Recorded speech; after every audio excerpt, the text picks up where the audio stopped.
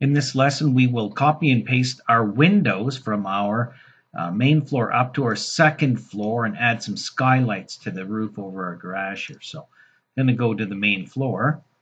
And I think it's safe for me to just do a big window box here, use my filter tool, check none, grab only the windows, hit OK, do a Control C on the clipboard or on the keyboard, which is copy here. Then I'm going to go up to the second floor and I'm going to say paste to current view. It's going to add them there. Go to my 3D view. And windows have all been adjusted. Now you can go in and yourself and fine tune those. Now watch what I'm going to do. I'm going to pick on here. I'm using my control button.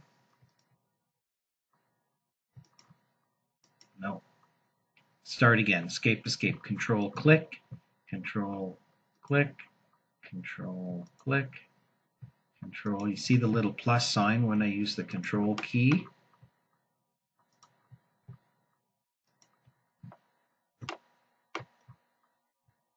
No, that's giving me a pain in the butt. I'm going to copy and paste up those curtain walls. So what I guess I'll do is this. I'll do a window box like this. Filter. Check none. Curtain panel. Curtain wall grid. Curtain wall mullions.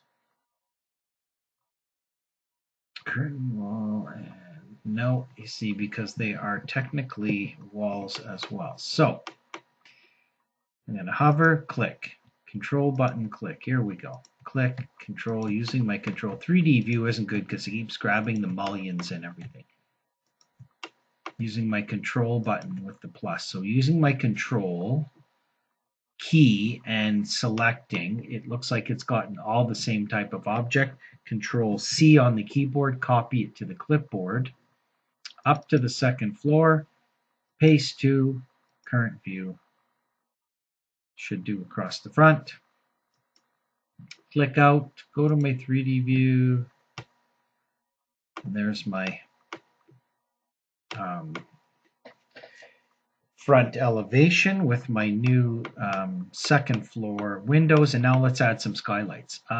Let's do this from our 3D view, but let's do it from the top point. Okay, zoom over here, and it's technically the skylight is a window. So I'm going to go down here. I'm going to go to Windows. I loaded it up, and it's called Skylight. And the biggest one is 11 by 17. I'm going to duplicate that. And again, I'm going to use my imperial and say 4 feet by, let's say 8 feet. Big skylights. Okay, so width is 4 feet. Length is 8 feet, which is that in millimeters. Hit OK. So I've made a new skylight, and I'm going to place them. So I'm going to go 1, 2, 3, 4. Now watch. I'm going to use my dimension and dimension from here. Oh, I probably need to do this from a roof plan.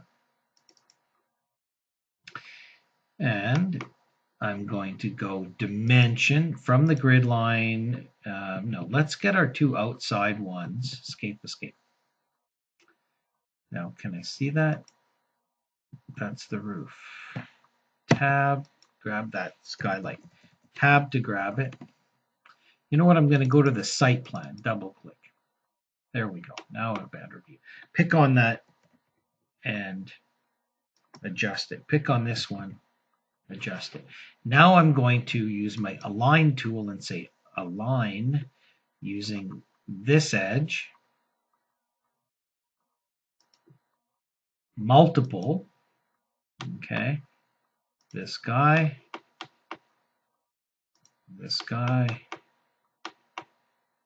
and I missed it. Start again, click out. I got the wrong edge. Pick on here, the outside to outside. There we go. Now I'm going to do a little dimension from the center to these guys. Click out, make it equal. Escape, escape. Now, again, I can click on here, delete this. It was only a functional dimension. Now I can grab these guys using my control button. Oops, keeps grabbing the roof. Click, you have to hover using my control button on the keyboard. Mirror, you see this coming. By the ridge, click out. Back to my nice 3D view. Okay, so now I've got my building with my second floor curtain walls and windows and partitions and my skylights, and the cover sheet is ever growing and representing all that true information.